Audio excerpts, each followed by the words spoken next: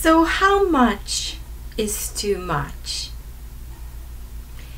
This fresh, crispy new millionaire stood up one morning in church to give his testimonial, to give credit to the Lord for his new fortune. He told his story about how he lost his job and had given his last $1 to the Lord, while feeling like being thrown into the pit, only to be feeling so abundant as in his own grave.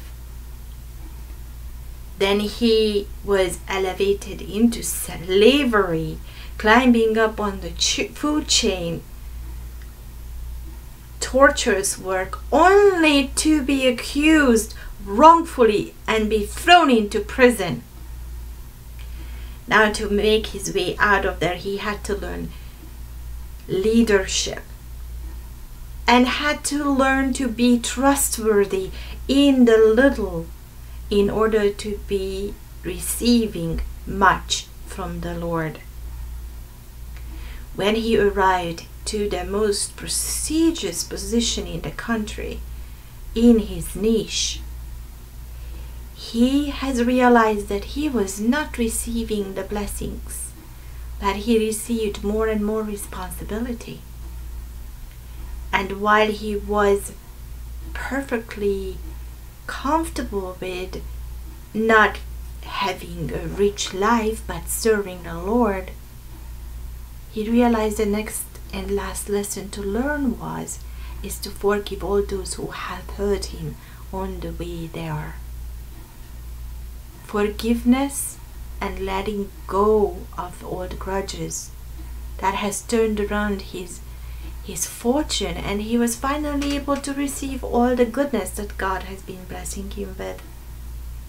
By the time he was done with his story, I'm telling you, the entire congregation was in tears,